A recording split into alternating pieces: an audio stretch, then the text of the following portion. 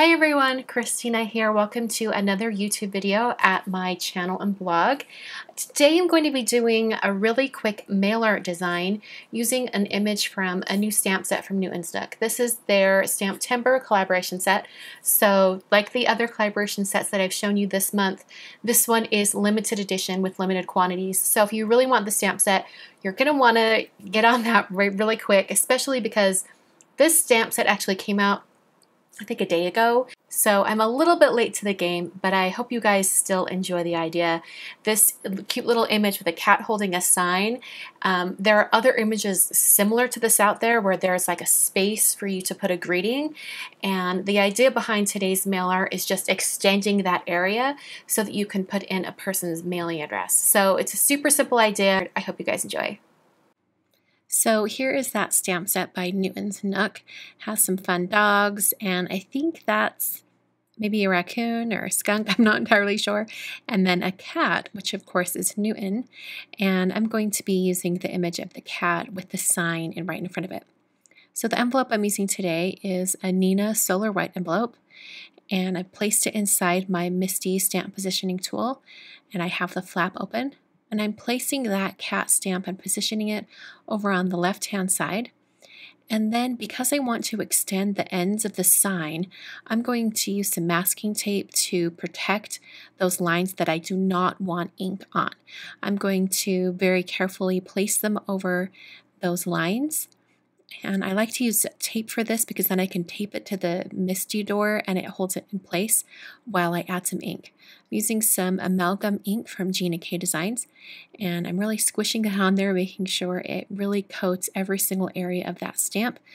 I'm going to next remove the masking tape using some tweezers so I don't get my hands all inky, and then immediately stamp that image. You have to work fairly quickly because you want that ink to still be nice and juicy on the lines of the stamp. So that worked out perfectly, and now I'm going to pencil in the recipient's name and address. So this is a name that I got from my giveaway submissions. So Dana did give me permission to use her address for a mail art video. So this is Dana's address, and I penciled that on so I would know how long I needed my banner to be. And then I used a T-square ruler and a very thin marker to extend the lines of that banner / sign. So I ended up actually thickening up the lines on this entire scene here. I wanted the lines to be a little bit thicker, but for that moment, I just wanted the lines to match up with the width of line that was used on the stamped image. So then I took a Pilot envelope addressing pen and went over that penciled area with the black lines. You'll notice that those don't line up entirely with what I penciled on before.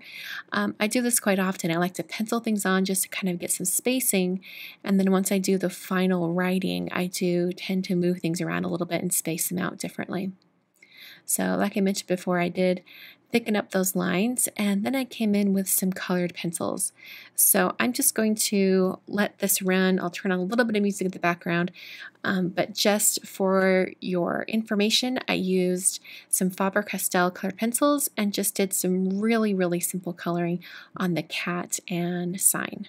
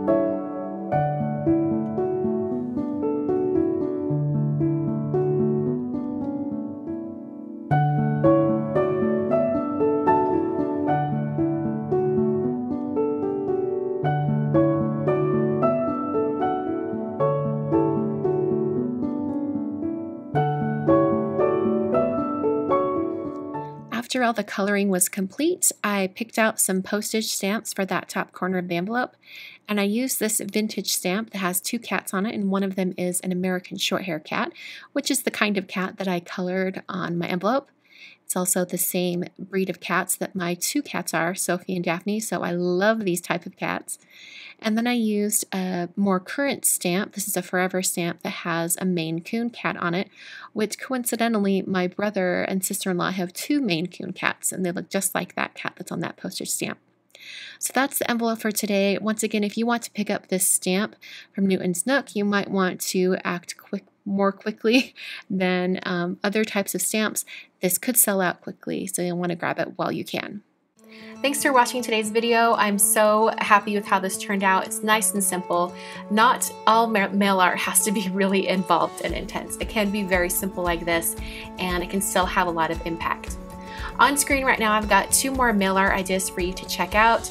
And before you go, don't forget to give this video a big thumbs up. That lets me know you liked it and that you want to see more mail art videos like this. Once again, thanks for watching, and I'll catch you guys in another video very soon.